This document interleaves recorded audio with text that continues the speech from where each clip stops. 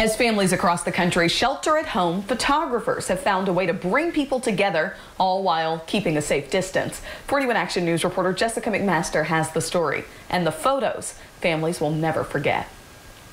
It's called the Front Steps Project, and it's exactly as it sounds. Photographers are going home to home, capturing images of families as we all wait for life to return to normal. Can you give mommy hugs and kisses?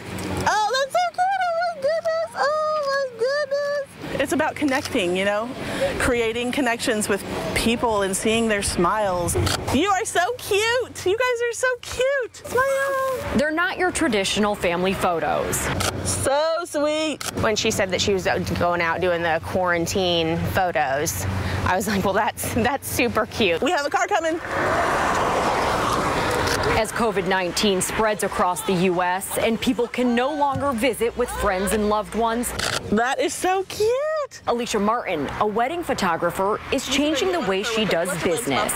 Across the country, photographers are snapping images of families outside their homes. The pictures hitting Twitter with the hashtag Front Steps Project. And it's happening here at home. She said she hasn't had pictures done of her kiddos in years. Yep, right here by Gabby. Heidi Peacock lives in Kansas City, Kansas with her 2 kids. This is 8-year-old Gabby and her little brother Cash. We don't leave. Our appointments were canceled at Children's Mercy. Let me see if I can get one of her real quick. Gabby is immunocompromised. Sheltering at home is the only way to keep her safe. You know, we're at home, we're quarantined, we're the many. With the need for human connection now more apparent than ever, Martin travels across the metro, turning strangers into friends.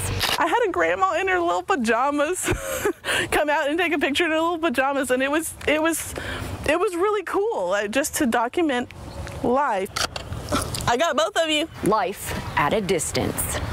So they're all the way over there, and I'm able to get them real nice and tight in my camera. A movement that reminds us we're all in this together. Oh my goodness, that one was so sweet. Oh, it was a lot of fun. Yeah, it was a lot of fun. The photographer tells us she's only charging $20 to take these photos to cover the cost of gas and her time. We'll have her information on our website. At home in KC Mo, I'm Jessica McMaster, 41 Action News.